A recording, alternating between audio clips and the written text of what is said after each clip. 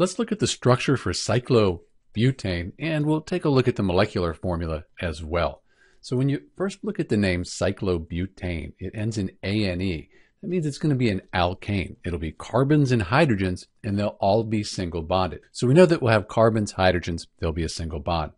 The but, the but here, that means 4. So we're going to have 4 carbon atoms, single bonded, surrounded by hydrogens.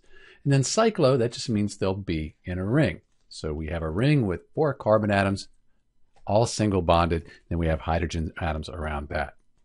Each carbon, that's going to have 4 bonds. So we have 1, 2, 3, 4 bonds on that carbon. Over here, 1, 2, 3, 4, and so on. So that helps us draw the structure, knowing that we have an alkane and we have 4 carbon atoms, all with single bonds. If we looked at the structure here, even though our drawing gives us this kind of flat structure, there is a bit of a bend in it. That's because carbon normally has a bond angle of 109.5. Here, it can't do that when there's just 4 of them. So it kind of bends to increase that bond angle closer to the 109.5.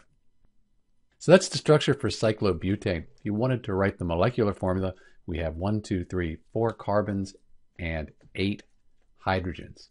So this is the molecular formula for cyclobutane. This is Dr. B, and thanks for watching.